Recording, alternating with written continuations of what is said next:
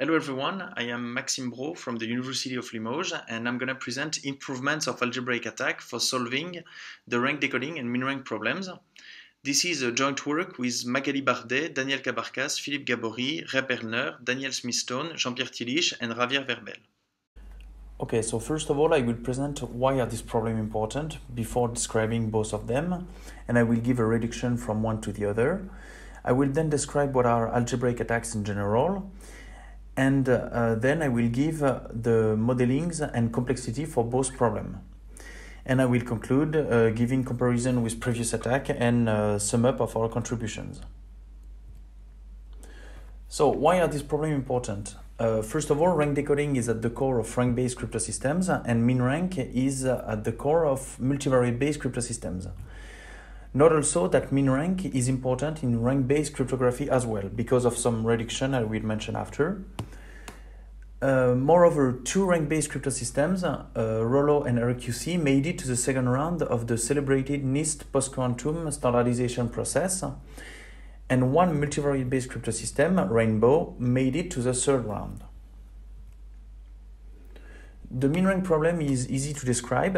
One just has a set of k matrices, m times n, with coefficient in a final field fq, and an integer r, and he wants to find a non-trivial linear combination of those matrices, which is of small rank.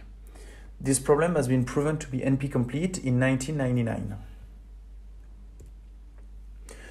Before describing the rank decoding problem, I will give a more general art problem in coding theory. So it's known as the decoding problem. So the input is a code and one receives a word, which is y equals c plus e, where c is a code word belonging to c, plus a certain error of a small weight. So the weight is here, it's equal to r, which is an integer. And the problem is to output C. So we want to recover the code word, that is to say, removing the error. This problem yields to different kind of cryptography depending on the metric one chooses. So with the Euclidean metric, for instance, it yields to lattice-based cryptography, and with the rank metric, the one we're gonna focus on today, it yields to the rank-based cryptography. So this problem for the Hamming metric has been proven NP-complete in 1978, and a randomized reduction from an NP-complete problem was given for the rank metric in 2017. Now let's define the decoding problem for matrix code. So a matrix code is a subspace of all the matrices of size m times n with entries in fq, and this subspace is of dimension big K. And so in this version of the problem, one receives a matrix Y, which is equals to C plus E, where the rank of E is small. And so the rank here, the metric we use, is the classic rank metric for matrices. So it's the rank of the matrix over FQ. And we still want to output C, that is to say, to recover the matrix of small rank E. And so the basis of C, the matrix code here, is a set of k matrices, M1 up to Mk. And so by definition, the code word C is a linear combination with entries in FQ of those matrices. Thus, this problem is perfectly equivalent to MinRank, since one looks for E, which is a matrix of small rank, which is a linear combination over FQ of the matrices here. So it's Y plus all the M matrices. So now I will present the rank decoding problem, which is the decoding problem for FQM linear codes. So in this case, C is a subspace of the vector of length n with entries in FQ to the m, the extension field of FQ of degree m, and this subspace is of dimension small k.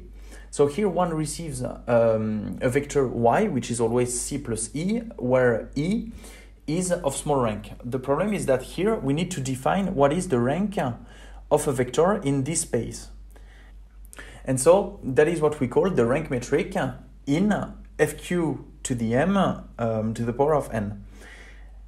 And so I'm going to define this metric on a toy example. So here we have a vector v of length 5 over f2 to the 4.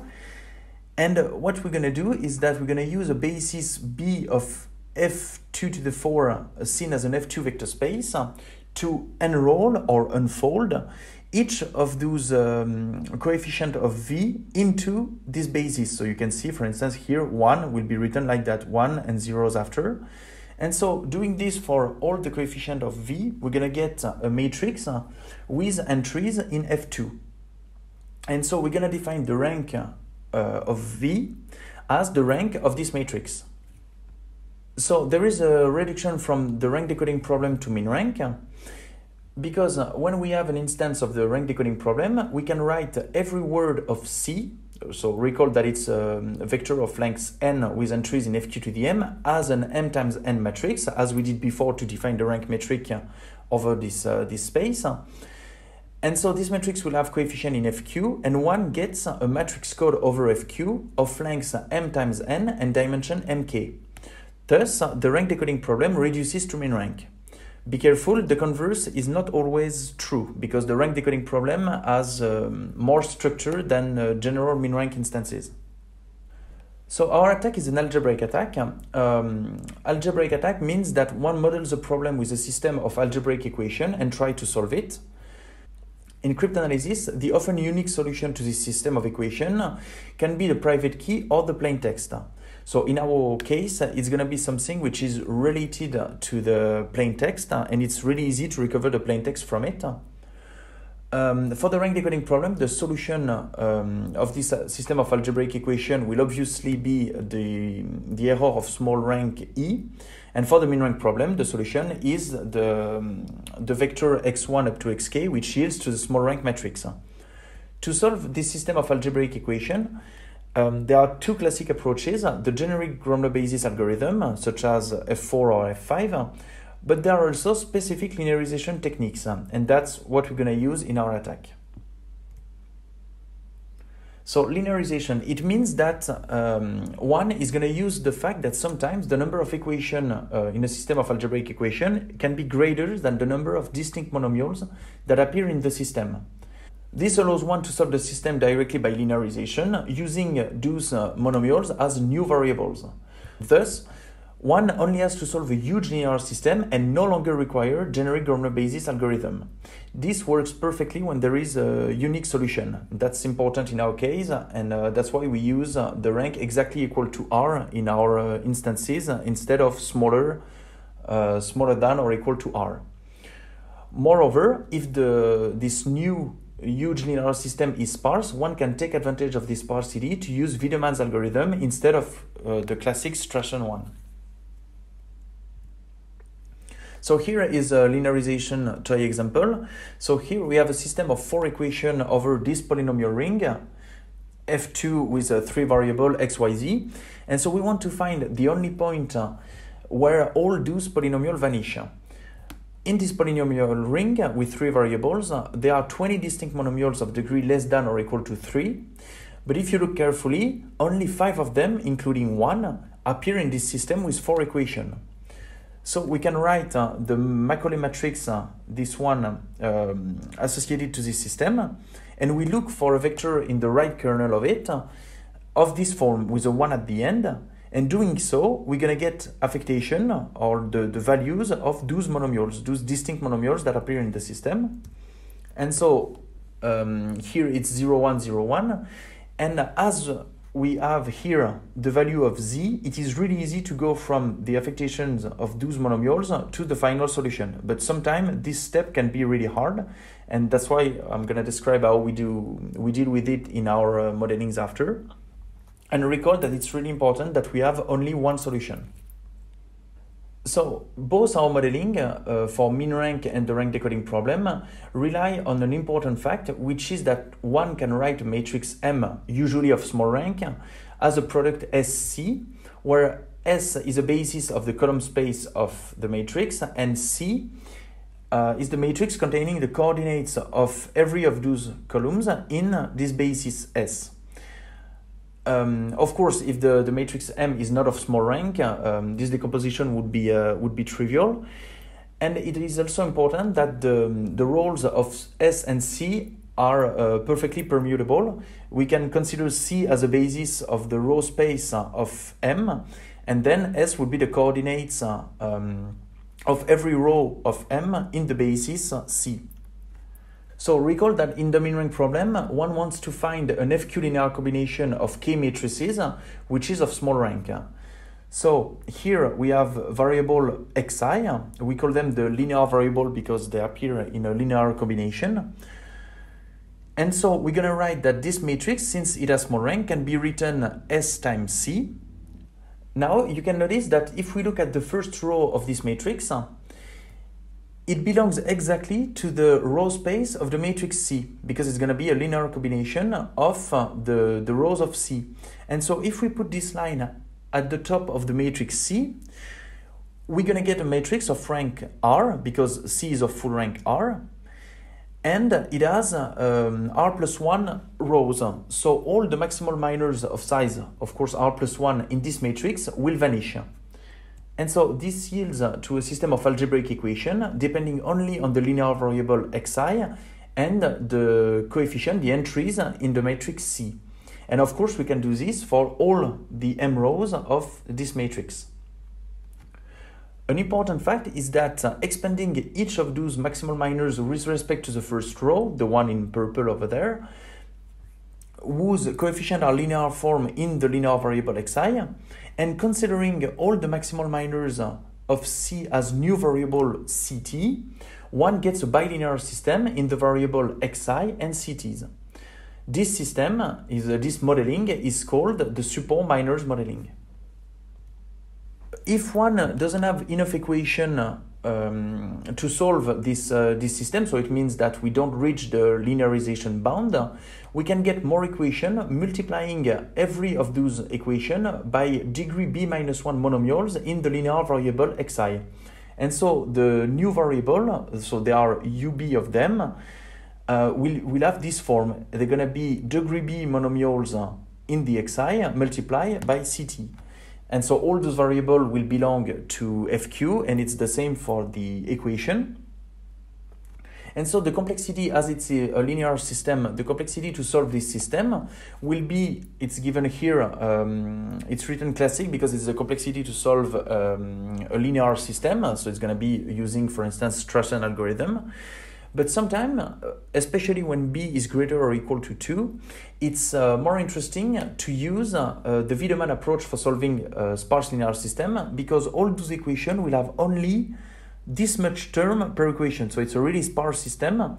And so sometimes we're going to use Wiedemann approach, and that's why there is a mean in the complexity.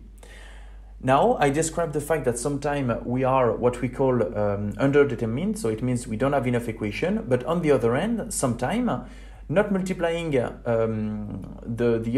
original equation of degree 1 in the xi and 1 in the ct, the bilinear system, we already have way too much equation. And so to make the complexity of this attack less expensive, we can remove some of the columns of the original set of matrices we are looking for a small rank with. And we're going to get less variable and less equation, and we're going to try to remove as many columns as we can so that the problem has the least complexity. Now I'm going to describe our modeling for the rank decoding problem.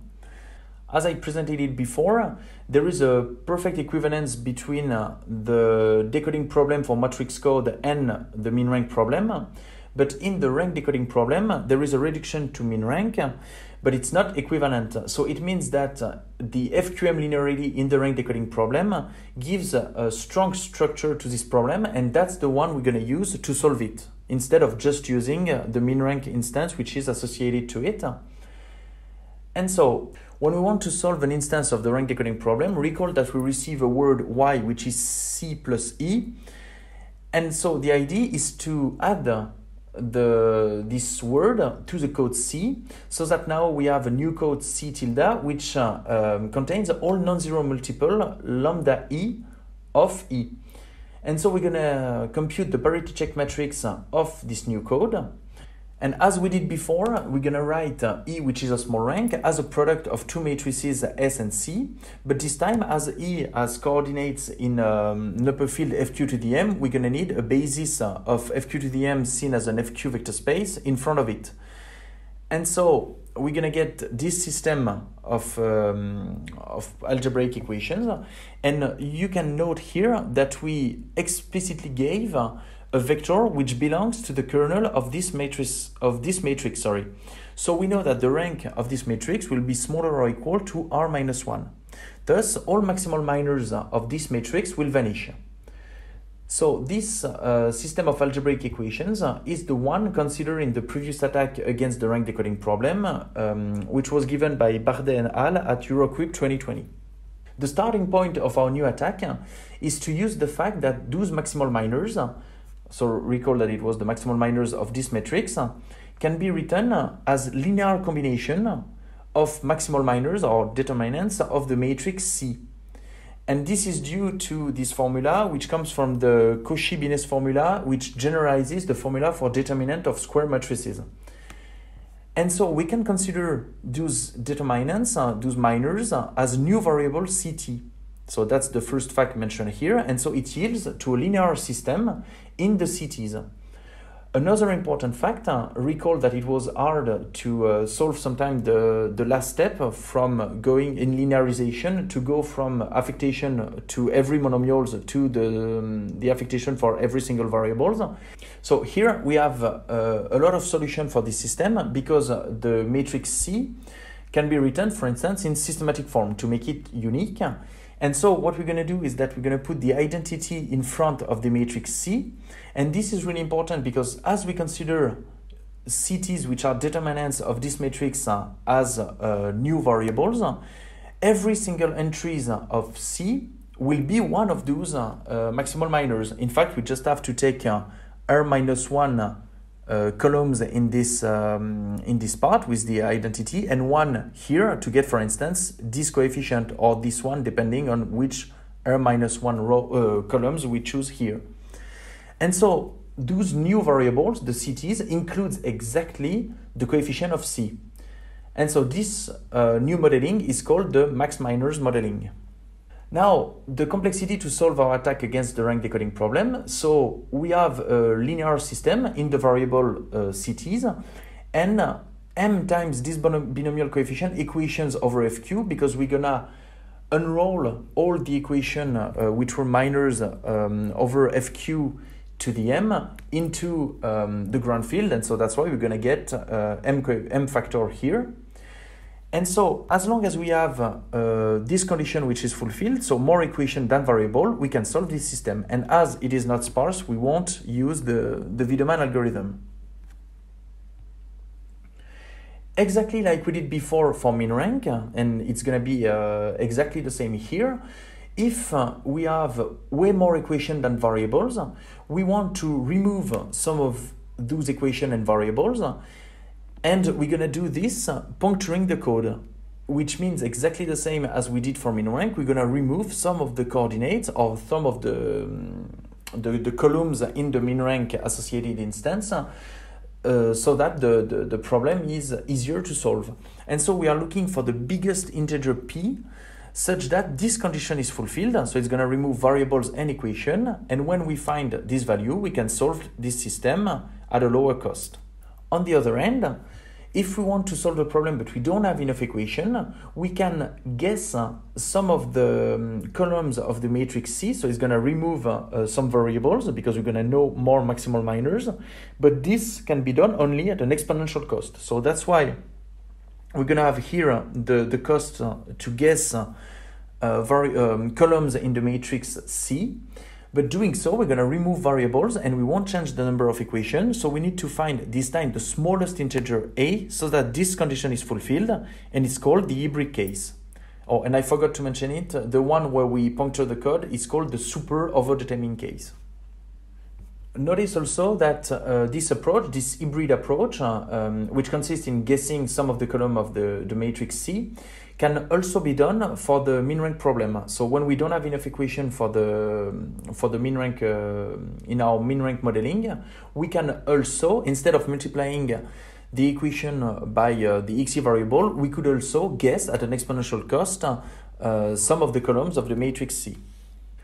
Now you may wonder, how can we solve a rank decoding instance when the hybrid approach does not work? So it means that the integer a is way too big, so the exponential cost of guessing columns in C will be too big. In this case, we can combine both modeling. And this relies on the fundamental fact that the variable cities in the max minors and support modelings are exactly the same. They are both determinants, maximal minors of the metric C. And so, as there is a reduction from the rank decoding problem to MinRank, we can perfectly combine those modelings. So recall that in the max minor modeling, we have monomials of the form degree 1 in CT and degree 0 in XI, because they only have degree 1 in CT. And in the support minors modeling, we have degree 1 in the XI and degree 1 in the CT. So we're gonna, if we don't have enough equation, multiply those equations by degree b minus 1 monomials in the linear variable XI, and here degree b monomials in the XI variable. So we're going to get new variables that are perfectly compatible in both of those systems. And so the complexity in this case, where the hybrid attack is too expensive, is called the underdetermined case. And so the complexity to solve it is either the classic approach or the Wiedemann approach, where here TB will be the number of terms per equation, which is the average between both modeling. So here is the comparison of our attack to the previous one against the rank decoding problem. So the previous one was by Bardet and al. At Asiacrypt 2020. And so you can see it's in the last column here, and ours is here in bold. And so you can see that our attack is always better. And it was possible to go below the claim security of all those crypto systems, because usually they were in the super overdetermined case. So it means that here you see that P is important, sometimes 9 or even 40. So it means that we could puncture or remove 40 coordinates of the initial code. When B equals 0, it means that we are not in the underdetermined case. And when A is positive, for instance here, it means that we had to guess 3 columns of the matrix C. Here is the complexity of our attack against the MinRank problem. So it applies to the rainbow crypto system, which is a multivariate based crypto system. And you can see that our attack improves significantly the previous attack on MinRank. But be careful, the MinRank attack is usually not the best one against those parameters for rainbows, because the best attack is usually either RBS or DA. But we can see that for 2 of our new attack, the complexity is even better than the best attack on the rainbow crypto system. So now I'm gonna conclude giving you a sum up of our contributions.